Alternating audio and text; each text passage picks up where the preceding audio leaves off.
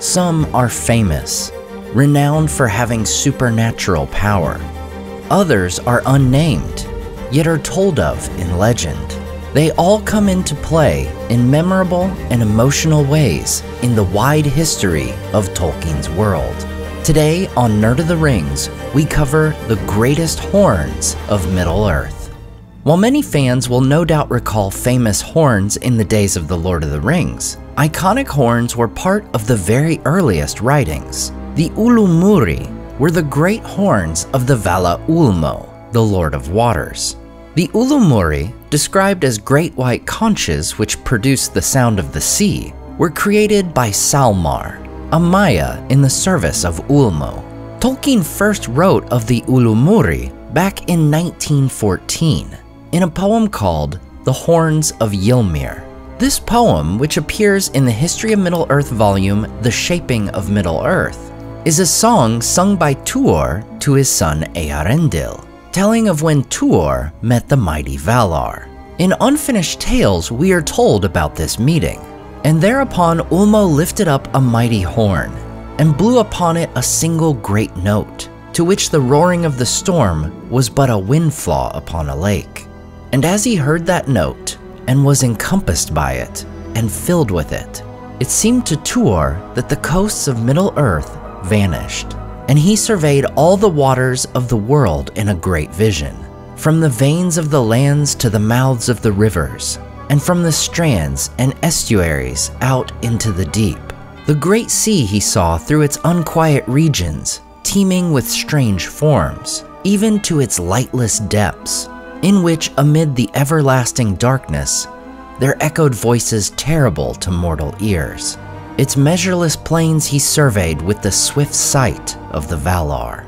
The Ulumuri not only give Tuor this vision, but also awaken a sea longing in his heart, and his son Eärendil would go on to become the great mariner. But Ulmo would not be the only Valar with a famous horn. There is also Orome, the huntsman of the Valar, said to be more dreadful than Tolkas in his anger. Orome, whose very name means sound of horns, has a great horn known as the Valaroma.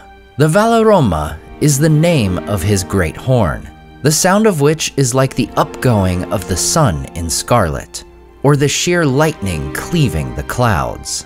In the earliest days of the world, Orome used this horn in the training of his folk and his beasts for the pursuit of the evil creatures of Melkor. In the Silmarillion, we are told of the effect Orome's horn has on the servants of evil. In the twilight of the world, Orome would sound the Valaroma, his great horn, upon the plains of Arda, whereat the mountains echoed, and the shadows of evil fled away, and Melkor himself quailed in Utumno, foreboding the wrath to come. And in the early days of the elves, we are told that the Sindar of Beleriand, when they would hear the great Valaroma, would know that all evil things were fled far away. Yet the mighty horn of Orome would not disperse all evil, for in the aftermath of the destruction of the two trees, Orome attempts to use the Valaroma to disperse the unlight of Ungoliant, only to find the sound faltered and the riders were scattered in the darkness. There are other horns with considerably less history around them. Indeed, some with just a passing reference in earlier drafts of The Lord of the Rings. One such horn is Windbeam, said to be the horn of Elendil. In this draft, found in the book The Treason of Isengard, Frodo hears the faint sound of a horn while scaling Mount Doom. It is said to be Windbeam, horn of Elendil, blown only in extremity. Christopher Tolkien's footnote on this horn states that if it were to appear elsewhere in his father's writings, he did not find it. Interestingly though, he notes that it appears in the last letter of Father Christmas. In this instance, it is known as the Great Horn, which Father Christmas has not had to blow in 400 years. Here, its sound is said to carry as far as the north wind blows. In far more recent Middle-earth history, we find another unnamed yet impactful horn, the Horn of Helm Hammerhand. This particular horn was immortalized in the Two Towers film as part of the massive structure of the Hornburg. sounding as our heroes made their last desperate charge against the army of Uruk-hai. The story of the actual horn is much smaller, yet even more chilling. Helm's horn, which has no particular name in the text, would become one of the most haunting sounds in all Middle-earth. When, in 2759 of the Third Age, Helm is stuck within the Soothburg, under siege by the invading Dunlendings, the king grows fierce and gaunt by grief at the loss of his sons and famine among his people. In his ferocity, Helm would go out at night, clad all in white, and stalk into enemy camps, killing his enemies with his bare hands. Helm had a great horn, and soon it was marked that before he sallied forth, he would blow a blast upon it that echoed in the deep. And then so great a fear fell on his enemies that instead of gathering to take him or kill him, they fled away down the Coombe. One night Helm would not return, but would be found frozen where he stood. Still, the tale of Helm Hammerhand would be told in Dunland for many years to come, and men said that the horn was still heard at times in the deep, and the wraith of Helm would walk among the foes of Rohan and kill men with fear.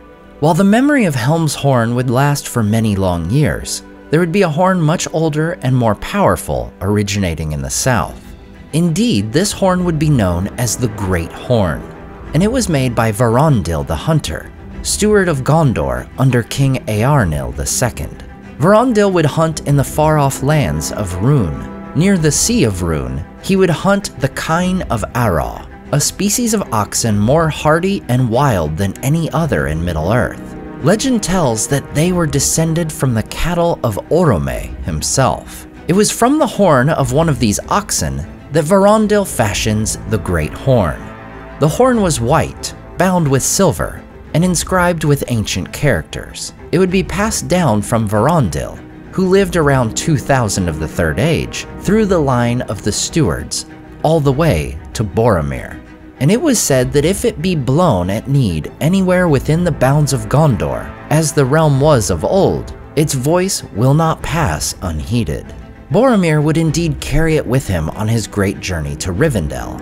As they make to leave on their quest, Boromir would, perhaps ill-advised, blow the horn before departing. "Loud and clear it sounds in the valleys of the hills," he said, "and then let all the foes of Gondor flee." Putting it to his lips, he blew a blast, and the echoes leapt from rock to rock, and all that heard that voice in Rivendell sprang to their feet. "Slow should you be to wind that horn again, Boromir," said Elrond, "until you stand once more on the borders of your own land, and dire need is on you." "Maybe," said Boromir, "but always I have let my horn cry at setting forth, and though thereafter we may walk in the shadows, I will not go forth as a thief in the night." The horn would next be blown after the Fellowship is discovered in Moria, and comes face to face not only with a horde of orcs, but the dreaded Balrog. The dark figure streaming with fire raced towards them. The orcs yelled and poured over the stone gangways. Then Boromir raised his horn and blew. Loud the challenge rang and bellowed, like the shout of many throats under the cavernous roof. For a moment the orcs quailed, and the fiery shadow halted.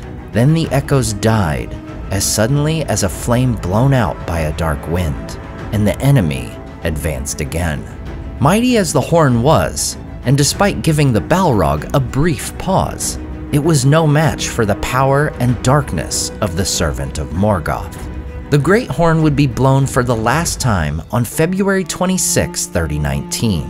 As the Fellowship is under attack by the Uruk-hai, suddenly with a deep-throated call, a great horn blew, and the blasts of it smote the hills and echoed in the hollows, rising in a mighty shout above the roaring of the falls. While help would come, it would come too late. Despite initially being driven back, the Uruks would return with great force.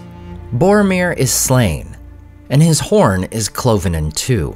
The pieces of the horn are laid in the boat bearing Boromir's body, and sent over the falls of Rauros in the river Anduin. While Boromir's body would ultimately be taken out to the Great Sea, the two pieces of horn would wash ashore downriver. One piece is discovered in the reeds near the mouths of the Entwash on February 28th, and the other further downriver on February 30th. They would then be taken to Denethor, who would hold them upon his lap as he waited for tidings of his eldest son. As Faramir would later tell Frodo, he and Denethor heard Boromir's horn call all the way from Minas Tirith. "I heard the blowing of that horn, from the northward it seemed, but dim, as if it were but an echo in the mind. A boding of ill we thought it, my father and I, for no tidings had we heard of Boromir since he went away, and no watcher on our borders had seen him pass." There was yet another famous horn of Middle-earth that may have predated the Great Horn and would survive much longer. Sometime prior to 2000 of the Third Age, dwarves of the Grey Mountains had made a silver horn, which, among other treasures, would be stolen by the dragon Skatha. This dragon would in turn be killed by Fram, lord of the Eotheid of the north. While Fram and the dwarves would feud over rights to the treasure, the horn would remain with his people. Eventually, it would become an heirloom of the House of Eorl, the kings of Rohan. This particular horn would not be mentioned for over 1,000 years. After the fall of Sauron, Éowyn and Éomer would give this very horn to Meriadoc Brandybuck before he departs. Merry would use this horn to rally the hobbits of the Shire to revolt against Saruman's ruffians.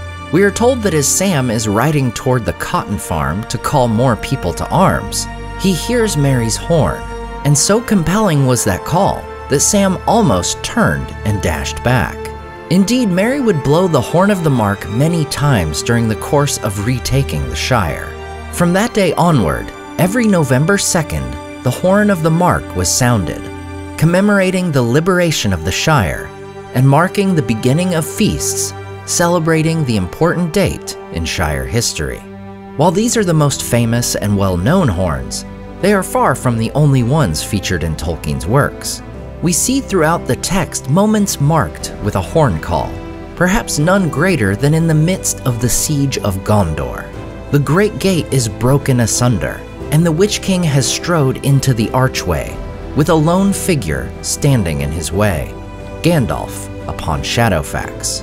As these powerful figures seem set to test their powers against one another, help beyond hope is heard before it is seen. And as if in answer there came from far away another note, horns, horns, horns. In dark Mindoluin sides they dimly echoed, great horns of the north wildly blowing. Rohan had come at last.